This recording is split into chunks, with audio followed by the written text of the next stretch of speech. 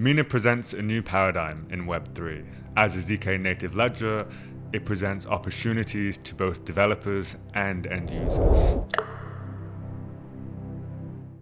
Mina uses a very compact ledger design with just 256 bytes per contract. This actually encourages applications to live off-chain, and we can do that thanks to Mina's computational integrity. It's a bit of a paradigm shift, building applications that can live off-chain, optimized for user behaviors and user interactions. The key is that Mina makes it easy to prove facts about public and private data. And this opens up a world of possibilities for new applications that are private, decentralized, and scalable.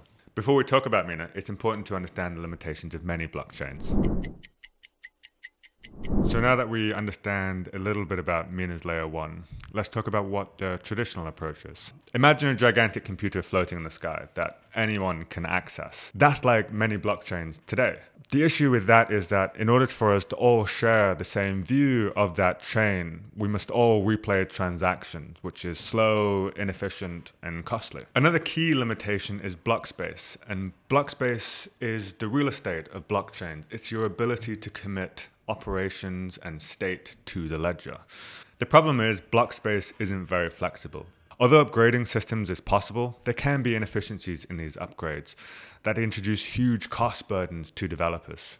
Without the flexibility to customize systems to specific problems, this means complexity is passed down to the end user with high transaction fees, network congestion, and poor user experiences, amongst other issues that they shouldn't have to worry about. Lucky for us, there's a way to get around all of these complexities, and it also means that you don't have to learn a new programming language. Stay tuned to see what I mean. Mina makes it easy to scale without increasing system complexity. And it does so by doing two things. Number one, provable computation. Number two, a powerful verification system. Mina is a zk native blockchain from the ground up. And this means that Mina uses zero-knowledge proofs for efficient and cost-effective data computation and verification. With zero-knowledge proofs, developers and users can perform unlimited off-chain computation, and the resulting proof can be verified for a flat, low transaction fee. Instead of redoing computation, one computer can use mathematics to prove that it computed correctly. And given computational integrity, anyone can take that proof and verify it efficiently. This makes Mina more decentralized and secure. This gives developers flexibility to build custom applications that are tailored to end user needs with a rich feature set. This is a game changer for scale, and it means that Mina and its applications can scale horizontally to handle billions of users with ease. zkApps are more than just smart contracts, and now that we understand Mina's model of moving computation off-chain, let's dig into what this means a little more. But before we understand what a zkApp truly is, we've got to understand what a zkVM is too. A zkVM is just a zk circuit, perhaps a really large one, or a collection of many zk circuits. In its entirety, a zkVM is just another provable program that executes with a verifiable proof. And these circuits, or zkVMs, are fully customizable, meaning that you can develop them specifically for your application and end users' needs. They fit almost like Lego blocks onto Mina's layer 1 and with each other, and that really embodies Mina's interoperable and composable ethos. To make things even smoother, these circuits or zkVMs are written in TypeScript, which means that you can embed them in any TypeScript codebase.